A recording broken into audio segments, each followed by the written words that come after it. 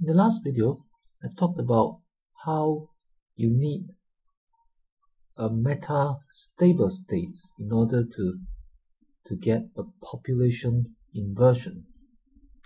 So basically what this means is that a metastable state is a state where an electron in a higher orbital and with actually room in the lower orbit for it to fall into.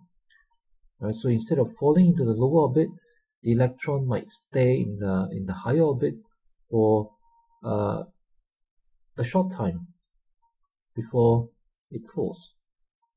So that's a metastable state, and we need enough of these excited metastable states. We need more of these excited states than there are electrons in the lower states. And that situation is called a population inversion, meaning that we have more excited states and less of the lower so-called ground states. Okay. So in order to achieve this, we need materials where it is possible for these excited states to stay excited, to stay in the higher state for long enough. Now, that is a rather that tends to be something unusual, even in the atomic scale. It's a bit like saying that you lift up a stone, and the stones and you drop it, and the stone sort of hangs in the air for a few seconds before it drops. Okay, so it's unusual. It's a bit strange. It can be very strange if it happens in everyday life. Now, but in the atomic scale, we are not talking about a few seconds, of course. When we say the excited state has to stay up for long enough, well, how long is long enough? Now, in the atomic scale, long enough means that it should stay up for maybe a lot longer compared to the time it takes for the photon to go through the material in the laser, right? The material in the laser that where this stimulated emission happens. So, and how long does it take? Well, the speed of light is 3 times 10 to the power of 8 meters per second. That's the kind of speed that we're talking about, right? And how long is laser? Well, your laser pointer is really small. Maybe you can hold it in your hand, and it's just a few centimeters wide. There are bigger lasers that are maybe 10 or probably less than a meter. So we're talking about maybe 10 centimeters. So how long does light take to travel a distance of 10 centimeters?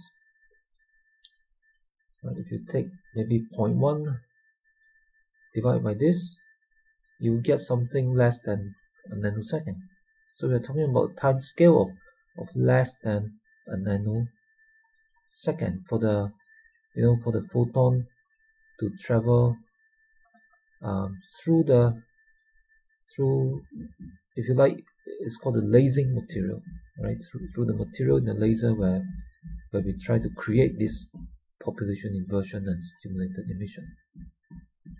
So we're talking about this kind of time scale. The metastable state, the excited electrons in atoms have to stay in the higher state for much longer than 1 nanosecond.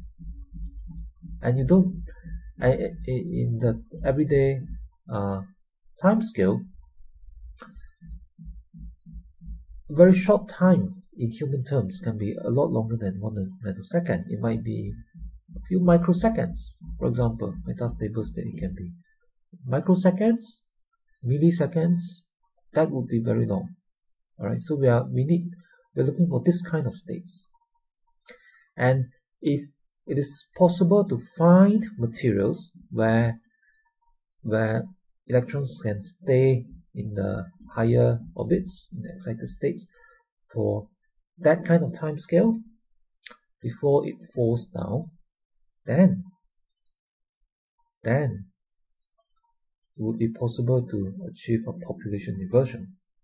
I mean, we know how to excite electrons. From the earlier videos, I've talked about things like shining lights on the material, like the hydrogen emission, or just heating it, or shooting a beam of electrons through it. So there are many ways to excite the electrons.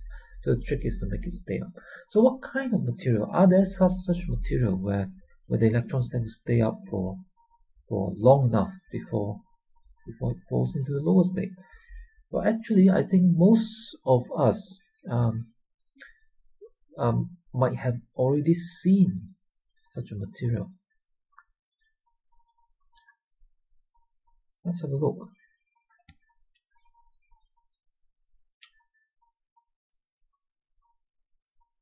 Now, I guess nowadays the clock, with the minutes and second and hour hands are not so common anymore.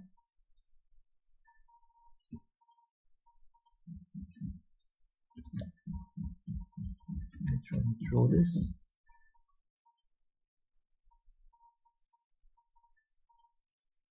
Imagine the traditional clock, with the minute hand and the hour hand.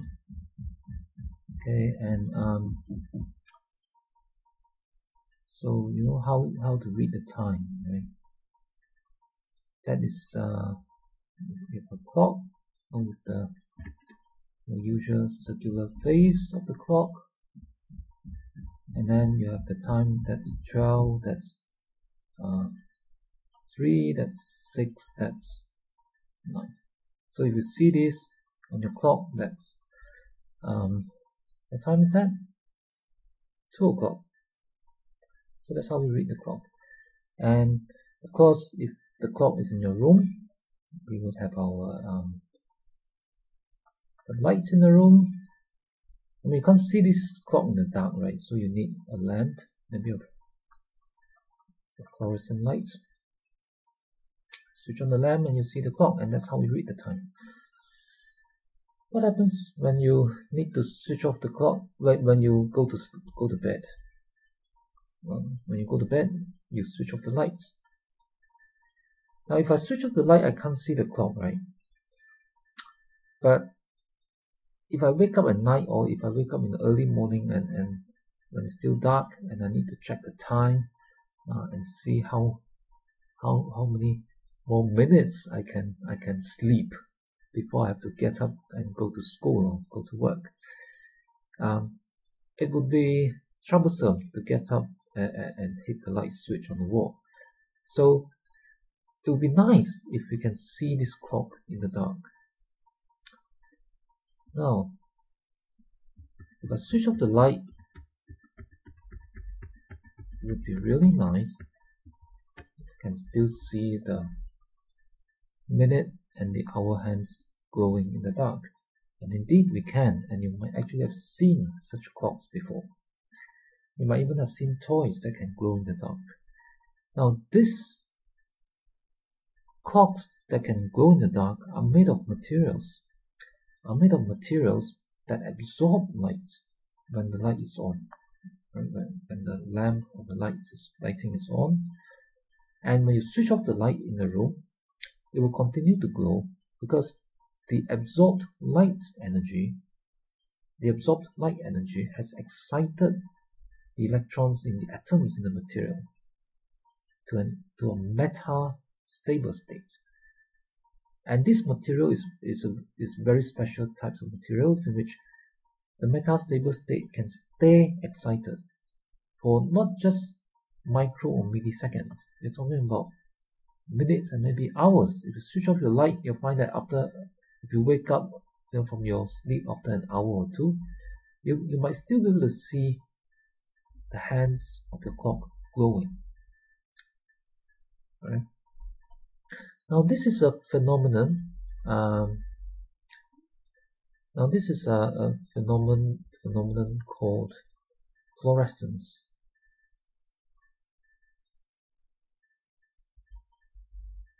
It's called fluorescence. And now there's also a term phosphorescence. I'm spelling this right. Making a guess here. Let me try this. Phosphorescence. No, I'm inclined to think that there is an S there. Right. So these words represents materials in which the atoms can stay in excited states for either a shorter or longer period of time. So I'm not going to worry about these terms for this video. You can look up the details in Wikipedia. So what I just like to say is that for the clock, we are talking about a situation like this. Now, let me illustrate this with an energy level diagram. Okay. So let me draw a few lines to represent the energy levels. In the beginning, the electrons in the atoms in here would be at the lower level. Now, atoms typically, apart from hydrogen atoms, which I've talked about, other atoms or other elements would normally have many electrons occupying many different energy levels. So what I'm drawing here is just very schematic. Okay, let's just imagine that maybe one of the electrons in each atom get excited when the light is on. So when there's light, the photons of the light goes to the atoms in the material, in this fluorescent material, and the electrons, one of the electrons in one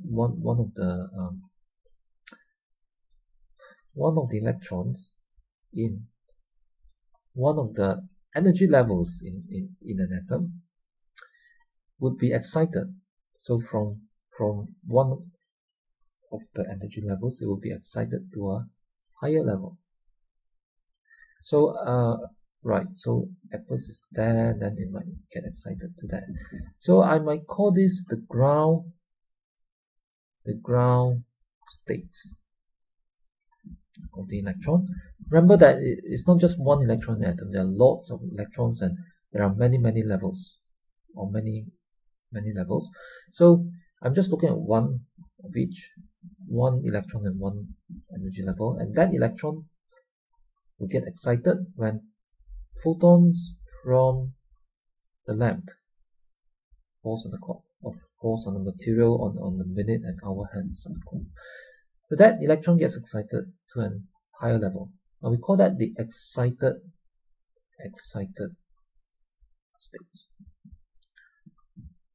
state. Now normally, for most atoms, of most materials, after going to the excited state, the electron would fall back down quite quickly. Now I've already mentioned some time scales just now. We're talking about extremely short time scales, maybe much less than a nanosecond for most atoms. It might just fall back down.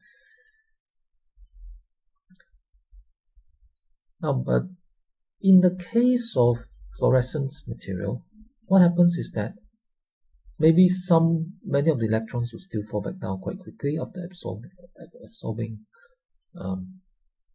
photons from the light. But there are also many other states around, as I've said. So there are lots of different states at different levels. Atoms have lots of electrons, and it's very complicated.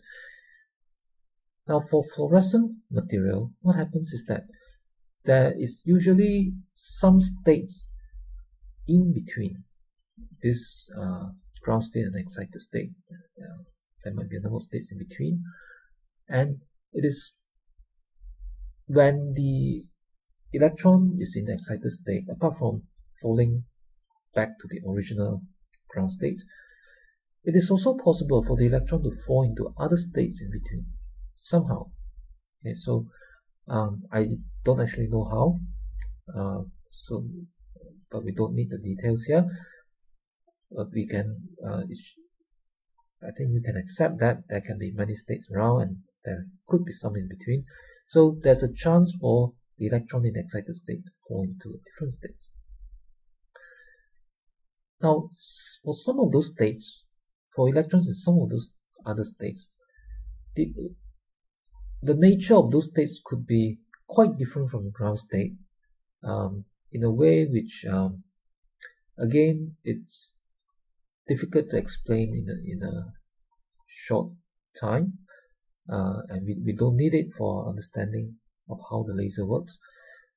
So I would just say that it can fall into some other states from which is very difficult, or from which it might take longer for the electron to fall back down to the ground states. So because there are these states where it's difficult for the electron to come quickly to the ground state, the electron might stay there for longer than in maybe the original excited states. So these states are called metastable states. So metastable in the sense that metastable is like saying kind of stable, but not very or completely stable. So it's kind of stable in the sense that the electron can stay up longer than usual. Usual as in much less than a nanosecond. But it will still fall back down after a time. Okay. So in the case of the materials that are used to make our glowing hands of a clock, or maybe some toys that you have seen before that glows in the dark, we are talking about time scales, right, where the electrons can stay up here in the metastable states for maybe hours, as long as hours before it falls back down.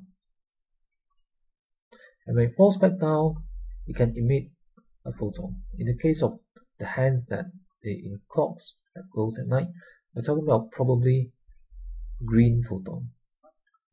Right?